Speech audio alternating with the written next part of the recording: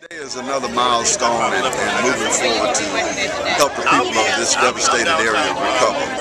We want to get the word out for people to, first of all, register with FEMA. We cannot help you unless you register with FEMA.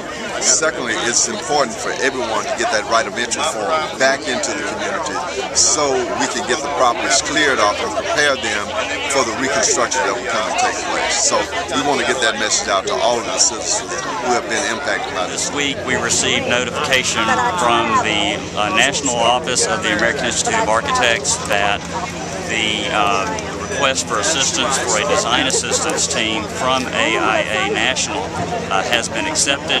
I've spoken earlier this week with a representative of that office in Washington, and they anticipate that they will be identifying the team leader for the design assistance team within the next 1 to 2 weeks. And the Birmingham chapter of the American Institute of Architects is in the process of preparing a briefing document for that team leader.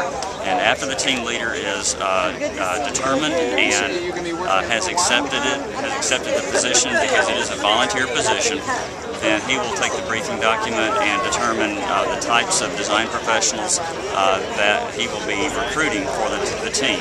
The team will have 8 to 10 persons on it. It could be architects, could be city planners, it could be landscape architects. It depends upon what the needs of the community are in the replanting efforts. Then also there will be a pre-visit before the actual entire team arrives here in Pratt City and in Birmingham.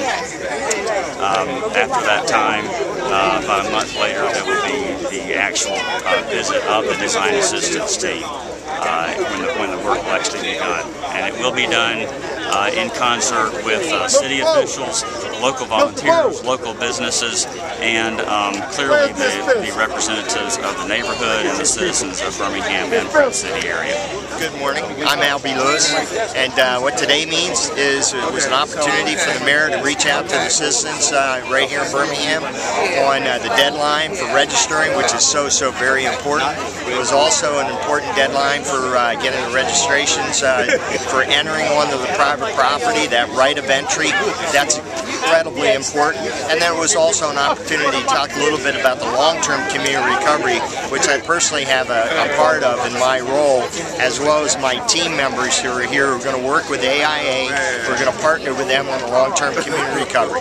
So it's a wonderful opportunity. You're with FEMA. And I am with North Pratt.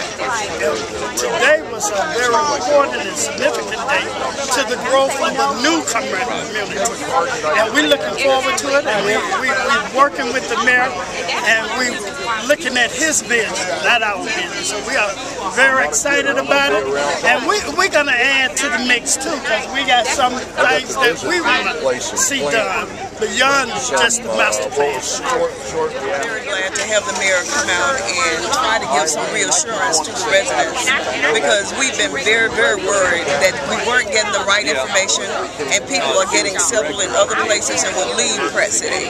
So we've been working really hard trying to convince them to wait, but some of them are just skeptical. So we were glad that he came on, that he emphasized the right of entry, because and he said that it was free, and that had not been the message that had been given out before.